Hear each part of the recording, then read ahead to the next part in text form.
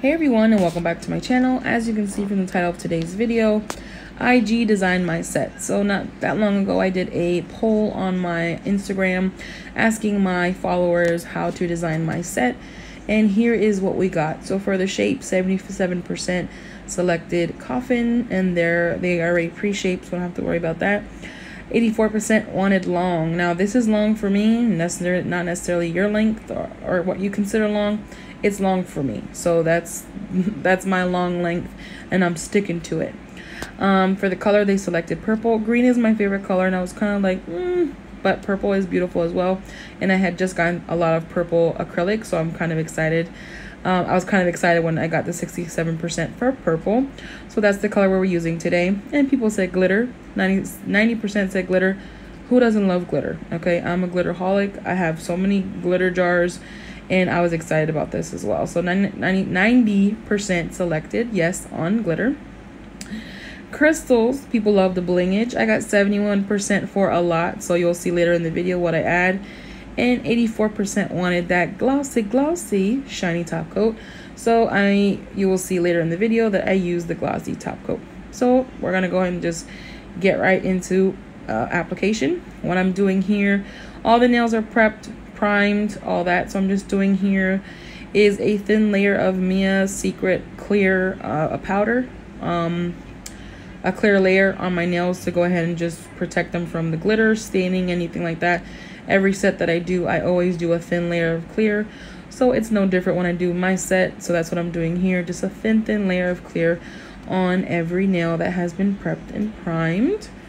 And for dehydrate, I use my OPI Bond Aid, and I use my no lift nails on this set. So here I'm using a glitter from my excuse me, from my Arteza collection. I will be doing a haul video because I did get a couple things from Arteza, and this glitter is one of them. And as you can see in the video, I'm kind of just doing a diagonal kind of thing, and I do speed it up because excuse me, you know, just wanted to go ahead and show kind of like the application. So I'm kind of doing like a side kind of glitter fade in a sense. So as you can see, that's what happened there. So I'm just kind of pulling it down a little bit, but I'm not necessarily covering the whole nail, and you'll see at the end kind of what it looks like once everything is done. Now let me just apologize, I do have my fan on in the background, so if you hear any wind or anything like that, that's exactly what's going on. My fan is on. So and as you can see, I kind of just went ahead and did the clear on here just to get it done, to get it encapsulated, because I would have gone back towards the end and encapsulated it, and later in the video you will see that I do go back and encapsulate all the nails, because when you file, we don't want to file into the glitter or the powder. We just want to go ahead and get that shape with the clear. We don't want to take anything away from the design. Okay, and here I'm just using my number 10 Oval Kolinsky. Now I'm using my Cacee Pearl Powder in the number 48 and I'm going to be doing an ombre here. So I'm just bringing the color halfway down or halfway up my nail and kind of dragging the color towards the end and just creating that ombre. So if you know how to do ombre, you just, you know, create your ombre. Everyone has their own way. This is just how I do mine. So you'll see kind of towards the end how the finished product looks. And then I'm using my Tammy Taylor nail powder in P3. This is the most beautiful pink powder ever, other than the Nail God Studios Nail Goddess Pink, which I'm absolutely obsessed with. I absolutely love P3. I think this is like my second or third jar of P3. Absolutely love it. So here I'm just kind of putting it above the purple and dragging it down to create that ombre. Getting close to the cuticle but not touching it, and just dragging it down to give you that beautiful blend of a nail.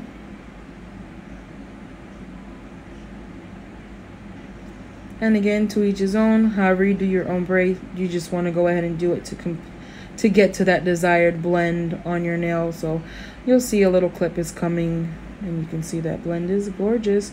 So I'm using my Cacee Pearl Powder in the number 34. And these powders will be in a haul video coming soon, so you guys can see they look similar, but I promise they're not the same color. So on here, I'm starting at the cuticle and putting a bead, and I'm just going to be dragging it down lightly because I want to kind of give it a lighter touch at the tip, so it kind of looks like see-through at the tip, kind of blending from like opaque to kind of like transparent at the tip. So like kind of like see-through. So I'm not necessarily, you know, filling the whole nail with purple. I'm just kind of doing a drag down, and then at the end I'll be encapsulating it in clear as well, and you'll see it kind of gives it a see-through finish at the top. So I have my P3 Tammy Taylor, same thing, starting at the cuticle, dragging down lightly because I want to give the tip kind of like see-through kind of vibe, like a ombre, going from that deep pink to like clear kind of.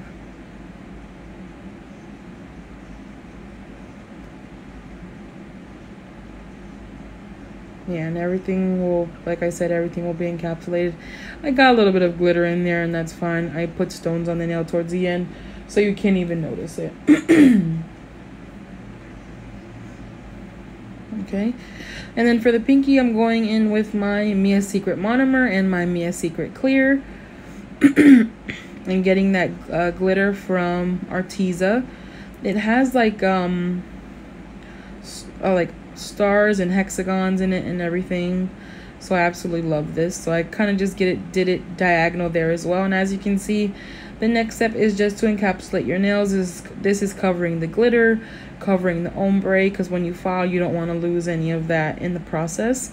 So this, you know, once we're filing, reshaping, you know, redefining that shape, we're just touching the clear. We're not touching, you know, the glitter, the colored acrylic, or anything like that. So we're just kind of encapsulating. And again, I speed up this video because by the end of the time I'm recording this video, it's like over an hour, and I don't want you guys to have to go through watching an hour of, you know, encapsulating, filing, anything like that. But if you would like a video with everything, I can do like a real-time video if that's something you guys are interested in.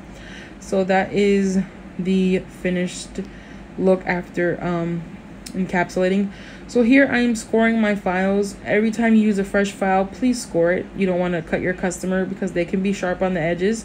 So I always score brand new files every time it happens, or every time I start with a new client. So here we are, just going ahead and, you know, pulling that shape back, redefining that coffin, because, you know, everybody wanted the coffin, so we're just redefining that shape. Okay, all right. And then I'm getting my safety bit, my carbide safety bit in, I believe this is medium. I believe this is medium grit. So I'm kind of just like starting, and I apologize about the light. The lighting kept changing on the video. Like, I don't know what happened. I have to figure it out. But yeah, so I'm taking that at the cuticle. I cannot talk today, and kind of like pulling it side to side down the nail. And then the next drill bit I'm going to be using is my tapered bit, and I believe this is medium as well. This is to kind of get closer to that cuticle, blend the nail, kind of make it look like it's your natural nail kind of growing, not an enhancement. So yeah, I just get close to the cuticle area and kind of like blend that so it looks flush, and bring it down the nail just to get any last minute bumps and lumps to kind of smooth it down. Okay.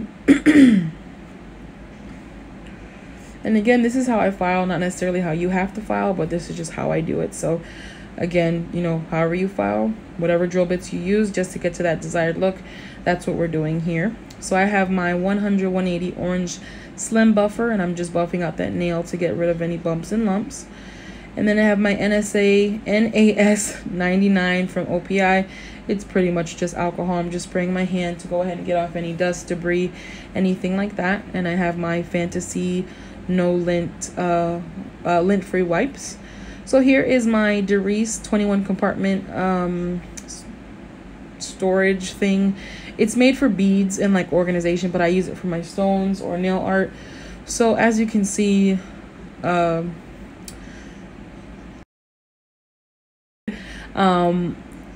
yeah, so I mean, I just did a purchase and I did record a video for Sky Beads Online, so I do have stones to replenish and fill up my things. I just didn't do it in this video because I didn't have my stones yet, but I do have a Sky Beads Online video haul for some blingage coming up, so definitely keep an eye out for that. So I'm using my Mia Secret brush on clear nail gel resin and my Bernie's bling thing.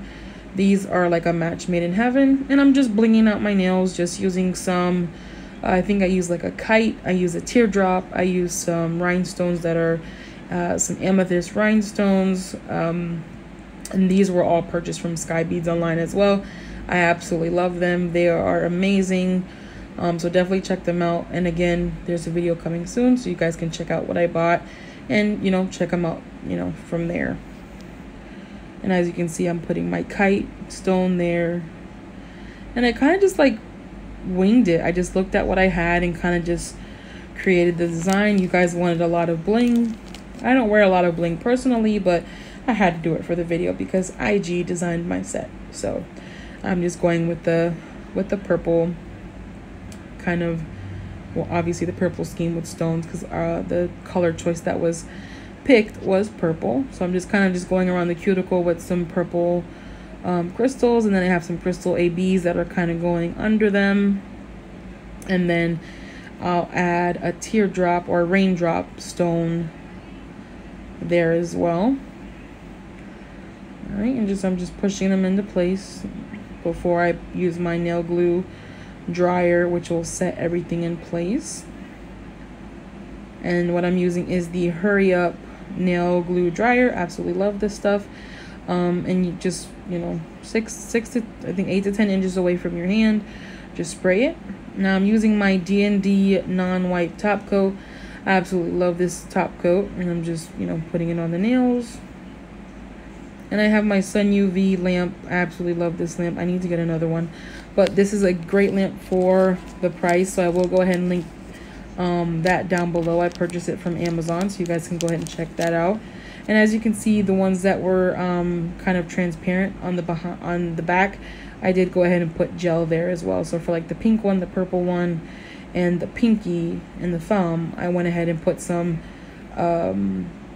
top coat on the back, so it'll give you that shine and also make it look a little bit more see-through once, you know, you get your hand out of the dryer or your nail lamp. So next I am going to go in with my Nails by Tanisha cuticle oil, and that shine is just, those stones are insane. So I'm just going to go ahead and rub this around my cuticle.